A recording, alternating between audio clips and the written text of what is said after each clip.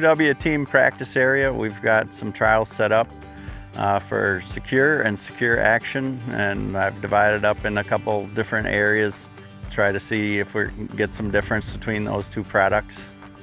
I got some high spots and some low spots, so we're kind of evaluating if we can see any difference between those areas.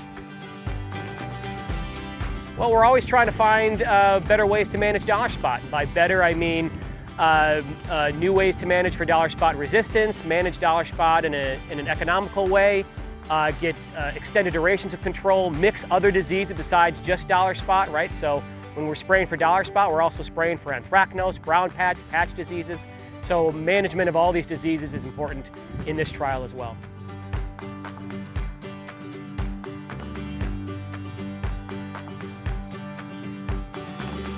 We've probably had Secure in our program for at least 3 years now since it came out.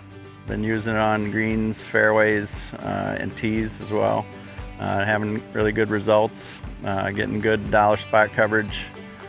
We got pretty high pressure here, a lot of different areas of woods and some open areas.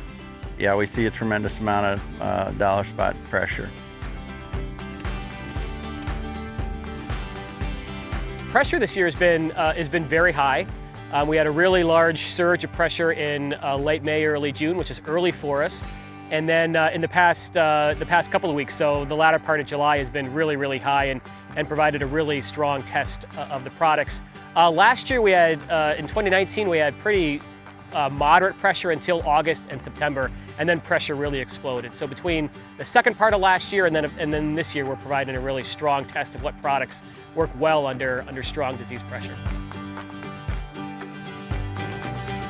We're kind of just getting started with it a little bit. You know, we've done a couple apps. I guess we have had some dollar spot come about, but it really knocked it back down quickly with the next app. So that's been impressive. Obviously we want disease control, but I'm always looking for that little bit of edge to maybe, see some enhancement in the grass, and if that can help the plant with, building up its strength to get through the summer and get through high stress situations. We have a lot of tournaments here. We host a champions event, so anything we can do to help the grass get through stress periods is a bonus.